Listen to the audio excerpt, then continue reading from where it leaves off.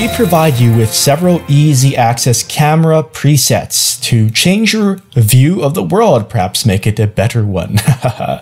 Click View button, and right here, this eye will show you the presets. I'm just going to undock this by dragging it off. So by default, you have this rear view, which you're accustomed to. There is also this group view, which is like behind your shoulder. Notice that I am using my mouse wheel to zoom in and out. If you don't have a mouse with a scroll wheel, I highly recommend it because it's very, very good for camera operations like this.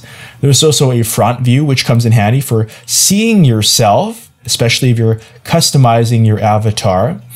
And there is this mouse look view, which puts you in a first person mode such that when you jiggle your mouse, you're changing where your avatar's eyes are looking, and the arrow keys or letter keys, WASD, are going to be moving you around.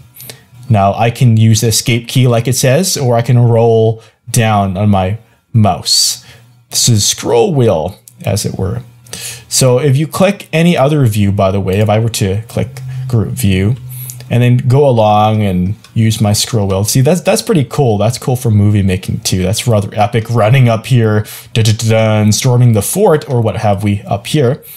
Pardon. There we go. Let's get up to the front step. You can press the escape key at any time to return to the rear view. Let's go ahead and do that right now. So notice it repositions that. Even if I'm out like this, escape key resets the view and confirms when we go back to presets, this indeed is the case. Try those presets and change your world of the view.